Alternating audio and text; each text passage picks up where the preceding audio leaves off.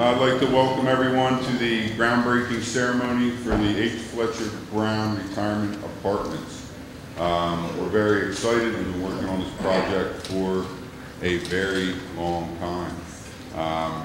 I'd like to take a minute before we get into some of this to thank everyone who has helped Ingleside get to this point.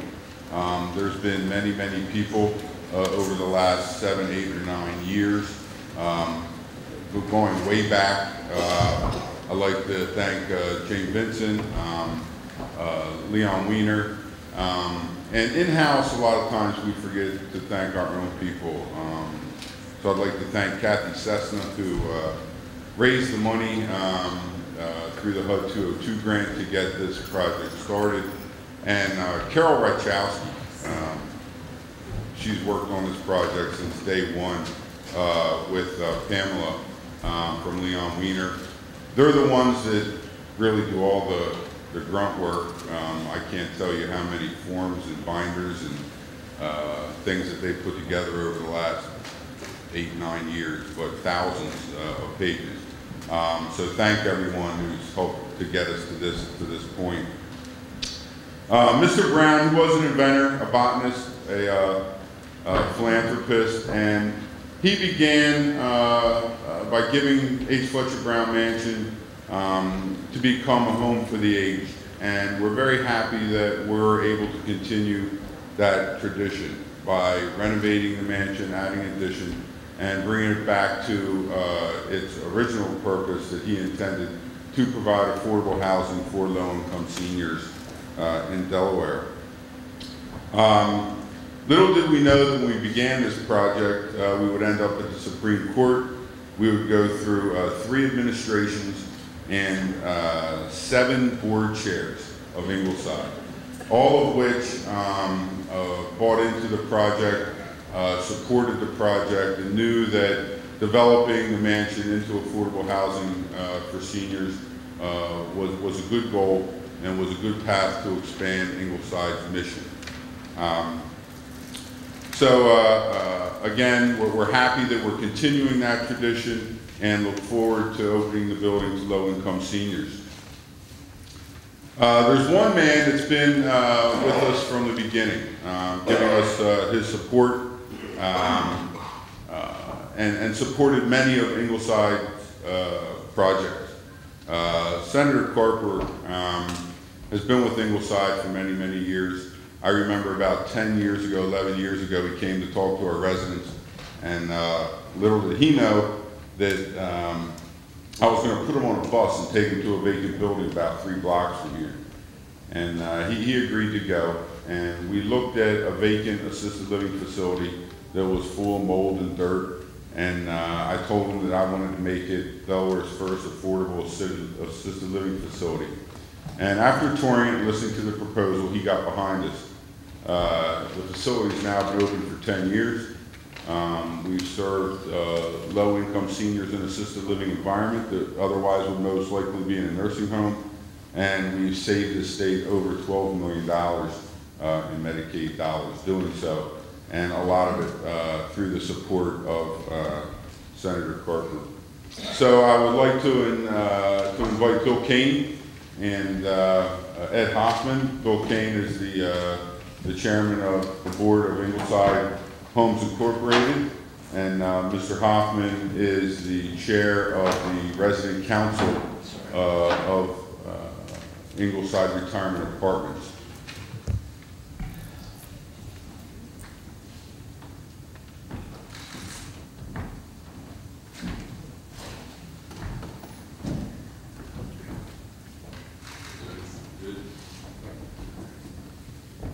Good morning.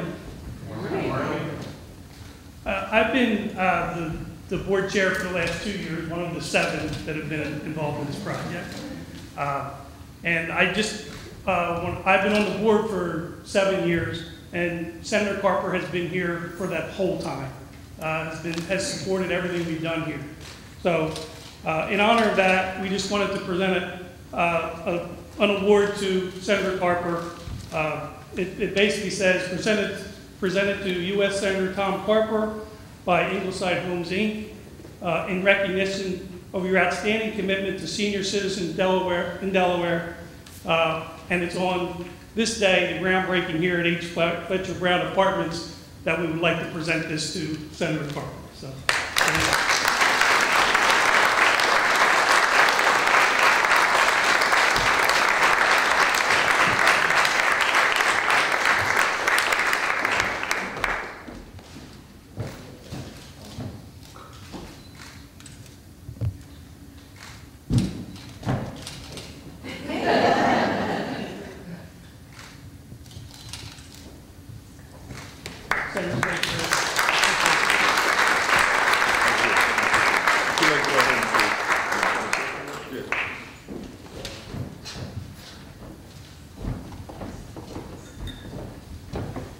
The words that come to mind are undeserved but not unappreciated. And I thank you. Thanks very much for this. On behalf of the members of my team who for the last 10, 11 years who have worked on this, Josh McGarrett is one of them. Josh is not here with us today. He's alive, but he's not here in the room this morning. But he worked for 3 years on this project. And very grateful to Josh. If you are in this room and you've done help in ways large or small to help get us to this point today, raise your hand. Let's put our hands together for them. Susan.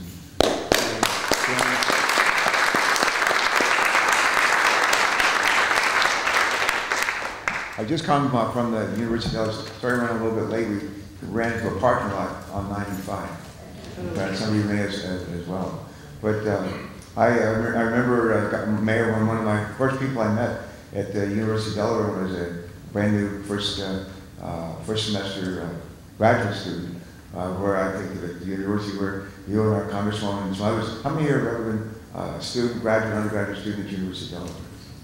And I was back at the University of Delaware. I remember there, one of the first classes I took in business school was a class on land use management, and the knock was an urban affairs class. And I met a guy named Leon Wiener. And he was about this tall. and how many of you ever met Leon Wiener? I used to tell him that he learned to whisper in the sawmill. He was rough, but he had a huge heart not as big as Delaware, a heart as big as Texas. And he wanted to try to provide the housing for some of the least of these in our society. And our professor, Jerome Wilson, many of us know, brought him in just as a guest, and he lectured us for a while and took questions, and it was a wonderful conversation. And that was like one of my first memories of coming to Delaware right after the Vietnam War. It was like 1973, fall of 73. And all these years later, it's sort of like bookend. Leon Wiener, president of creation, when I first came here, and here's a project that these folks have worked on. I want to commend all of you for that. I'll just say one other thing and stop. When I was invited to come to university today to speak, and our congressman may be invited to speak to the same group too, but there are students from all over the world, A lot from Africa, from Asia. They are people of different faiths and different colors. And they are here with us for a while. And one of them talked to me about I asked a question basically about my moral compass. And I told them that it relates to the Golden Rule, treat other people the way we want to be treated. And that I asked how many people, there were Christians, there's some Christian, Catholics, some Catholics, Jews, one or two Jews. There were a lot of folks who were Muslims, there were folks who were Buddhist, Hindu, but they're all different faiths. And I said, every one of your faiths has the Golden Rule in it. Treat other people the way we want to be treated. It may not be exactly those words, but the meaning is the same. And another student later on raised her hand and asked a similar kind of question about moral authority and that sort of thing, governing with moral authority. And I said, when we talked earlier about the Golden Rule, how it's in every major religion in the world, but in my faith, Protestant, our home church, Presbyterian church, Westminster is just right down the road on Route 52, Pennsylvania Avenue. But I said we're always reminded by a pastor there of something called Matthew 25. In Matthew 25, it goes, it's about the least of these. When I was hungry, did you feed me? When I was thirsty, did you give me to drink? When I was naked, did you clothe me? When I was sick in prison, did you visit me? When I was a stranger in your land, did you welcome me? And as I said, that last word, his last words, when I was a stranger in your land, did you welcome me? Every one of those students, about 6 or 7 of them, all of them shook their head like that. Did you welcome me? I said, Matthew 25 doesn't say anything about when I was old and pretty much spent my whatever resources I saved, and I didn't have a whole lot, and I maybe needed health care, somebody helped take care of me. Did you help me? Did you help me? And for those who've been involved in this project, and others like it, in section, what is it, is it 202 or 236? 202. But for the folks, the taxpayers, that paid money that actually are used in these projects, and everybody that helped build them and complete them, I just want to say just a real congratulations. Really for living the faith, whatever your faith might be. Because we do not have unlimited resources, the federal government, the state, or the city, what we have to do is try to meet those moral responsibilities in fiscally sustainable ways. And that's one of the reasons why I like the 202 program. And we get a lot of folks who work together, a lot of different interested parties to work together, and we get the job done. And again, I just want to say for everybody else, this is, I'm happy to receive this, but I'm just delighted that we finally come to this day. There was a young girl there this morning at the University of Delaware with her mom. Her mom was a professor. And the young girl was 11 years old. On the day that she was born, this project was in its inception. And she's 11 years old today on her way, and this project is done, or will be done, before too long. At least we're starting on it. And one P.S., we had some lawsuits involved in this. And part of it, when you're on a project like this, you have to always be mindful of how other people around you feel and how this impacts their life. And I think a fair amount of time and attention was given to that. I hope at the end of the day that the neighbors and the people who have raised those concerns will be proud of this project. And at the end of the day, this will be a win-win for every single one of us. And particularly for the folks who live here in the years to come for a long, long time. And to, I would say to H. Fletcher Brown, God bless you. Thank you.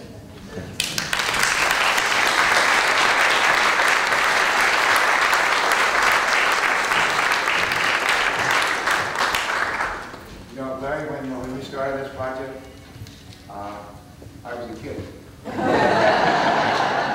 I'm old enough to live here. Thank you, and I have a bus out front to take you to a building. Our next guest, she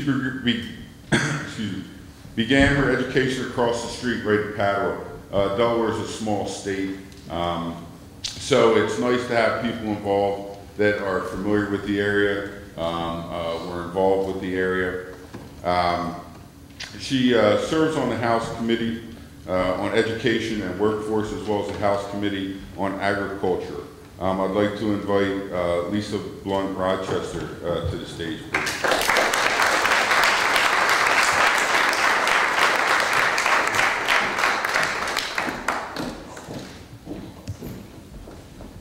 Good morning, everyone. Good morning. I am thrilled to be here, and as was stated, I actually spent many years across the street at Padua, and my remarks actually are about the fact that sometimes we don't even recognize what's in our own neighborhood, what's in our own vicinity, who buildings are even named after. And so for me, this is a special day not only because it represents perseverance, but it also represents our collective community. To see so many partners come together through so many years and to be able to accomplish such a great thing. I want to spend 1 second talking about Dr. H. Fletcher Brown. Only because all these years I've heard the name of Brown, the Boys Club, but I didn't realize what kind of person this was and why this is so significant today. Dr. Brown, well, first of all, who in here knows the story or knows that much about Dr. Brown? Raise your hand. I got a couple of people. Yeah, about 5. But I didn't know this. I didn't know that he came to Delaware by way of the DuPont Company. as a chemist. I'm actually on my way after this to the DuPont company, to the experimental station, so it's kind of fitting. He served there for almost 3 decades and then left and became just consumed with public service. And that's why Tom Carper getting that award is so significant as well, because this is a person who is consumed with public service and also helping the rest of us to get that bug as well. Throughout his time, Dr. Brown's philanthropic spirit was certainly on full display. He donated everything from his family's manuscripts to the Delaware Historical Society, and he even helped to fund the Walnut Street Y. I didn't know that the Walnut Street Y is there because of Dr. Brown. His legacy is unquestionably felt across our city and our state, and he donated that mansion behind us, along with his wife, with the specific goal that that would be used for our aged population, or seasoned, as I like to call us, now that I'm over 50. Thanks to Ingleside and their partners in the public and private sector, Dr. Brown's vision is becoming a reality. There are so many great people in this room who played a part, and some of you raised your hand. One person who's also here is our Senator Margaret Rose Henry, who actually has real roots in this project as well. This project, when complete, will house 35 new units that will be affordable for our seniors. That's commendable. Ingleside itself understands this obligation to our seniors. This redevelopment project will help us meet that obligation. I'm really excited because not only do we get the shovels and the hats and we get to break ground, but soon we'll get to cut a ribbon. And I hope to be here on the day that we cut that ribbon. Congratulations to everyone who's been involved, and we're looking forward to the people who will actually get to enjoy the benefits of Dr. Brown's work and legacy. Thank you.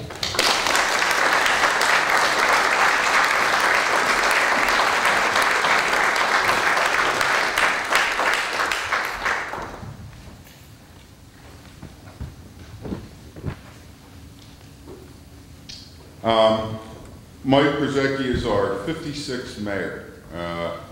I've worked with 3 different mayors on this project.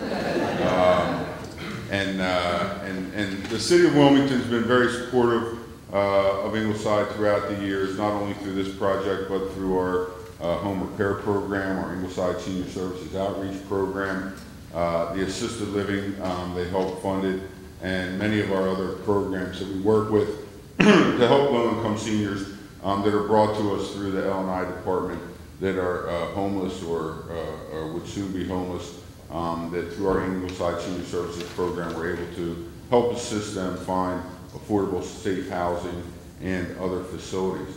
So we look forward to working with you on other upcoming projects that we have, and I'd like to welcome you to the stage, Mayor.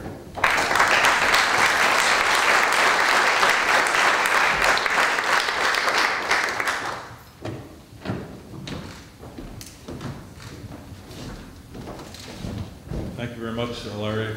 I feel like I'm the only one in the room who's had nothing whatsoever to do with the success of this project. But you did have a champion up here, my buddy Tom Carper. People, and Lisa alluded to it, I think, the kid, they think they call him governor for life because governors get to do stuff, kind of like mayors do, by the way. And I'm sure he won't admit it, but I know he's frustrated as hell being down there in the Senate where you really, it's hard to kind of do stuff and turn over big pieces of dirt. You know, Tom really hired me, and he won't say it that way, but 21 years ago, he hired me. He saw something in me down at the riverfront, and it was always so much fun because he loved every project. He loved everything we did because at his heart, he's a builder and a creator, and I think that's great stuff. So this project adds new meaning to the saying that all good things are worth waiting for. You know, that's a long time coming. But in the development business, as I've been for a good bit of my life in my own way, and then of course down at the riverfront, I just know that sometimes that's what it takes. I mean, some of these things are so hard. They just frustrate the dickens out of you, but they can be so difficult. You know, as mayor, you know, you've got to confront a lot of things, Margaret Rose, don't we? And you know, they're not always easy, but there are people that just like to look on the dark side and complain about the problems. And then there are people that just say, you know, we're going to overcome our problems. We're not going to sit there and stare them in the eye every single day and get depressed over them. We're just going to rebuild our city. And that's what we're doing. You know, we have a city that some people want to focus on some of our problems, and some people say, the hell with them, we're going to overwhelm them. We're going to build our city so much that these problems are going to sink into the recesses of this city's profile. And that's what we want to do. I just want to say one thing, that part of building that and creating that positive momentum is to have a mindset of an investment. You just got to invest. And so let the others complain. I'm happy to have you all join us as people who want to invest in our city and build our city, and in such a worthwhile way. So congratulations to all of you, and as your mayor, I'm very grateful for your efforts on behalf of our senior citizens. Thanks very much.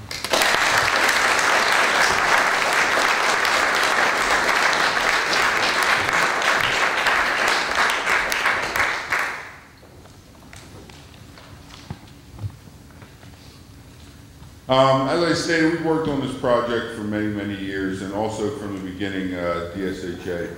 I don't know how many people within DSHA I've worked with on this project, but it's been a lot. Always been very supportive, always been a can-do attitude.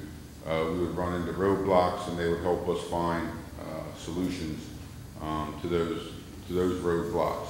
Also, one of the things that Ingleside appreciates about DSHA is not just this project, but they're a true partner. They don't just help you develop a project, but they stay with you the whole way through.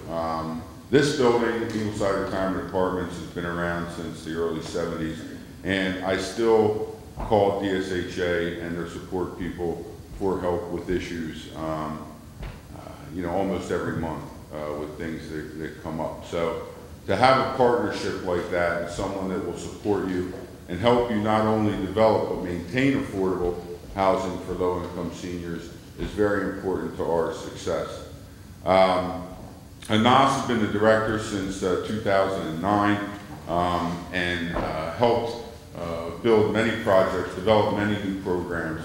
And we want to thank him for his support and give him the opportunity to make some comments.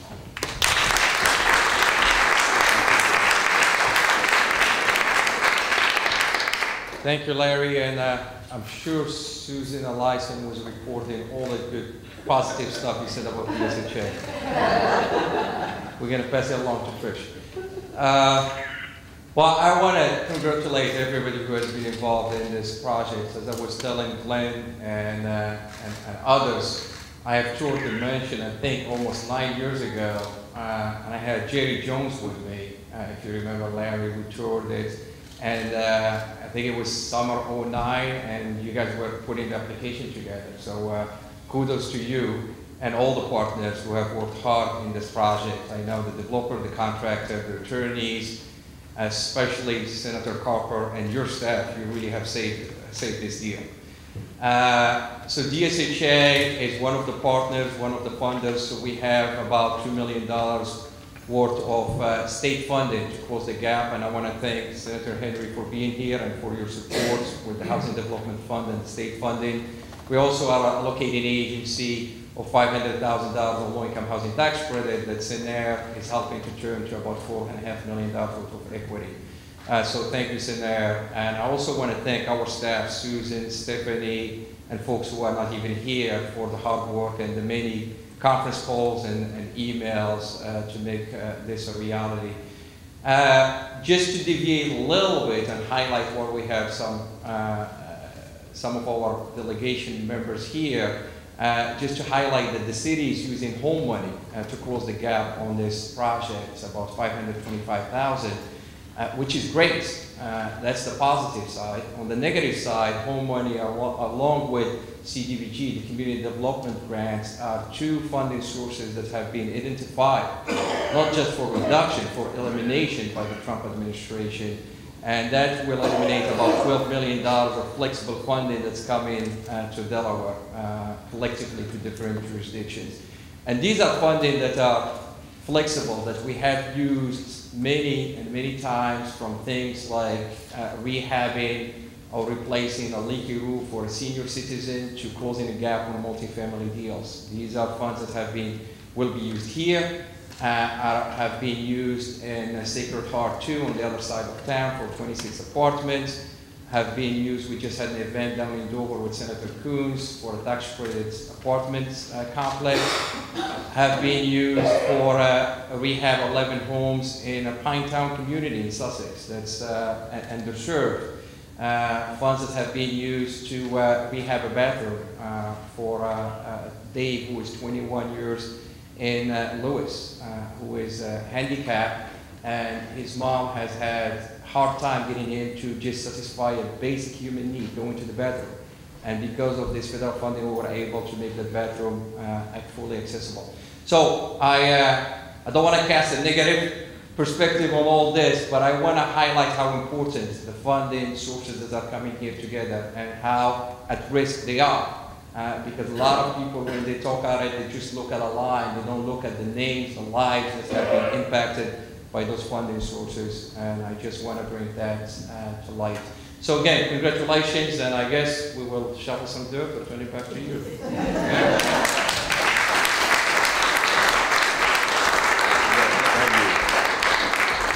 Yeah, the weather kind of put a damper on shoveling the dirt out front, so we have some fake dirt here, if you will. But again, I want to thank everyone. You know, they say it takes a village to raise a child. Well, it takes a community to build affordable housing. And I want to thank everyone in the community for your support. Again, Leon Wiener, Sinaire, George Danman from the Danman firm, all of our representatives. Again, it's been a long time coming, and we've had a lot of help. Ingleside would not be successful without your support. I believe that Glenn, George, Whiting Turner will be outside after we shovel some dirt if anyone has any questions for them about the project. So I'd like to invite you all to come up and shovel some dirt.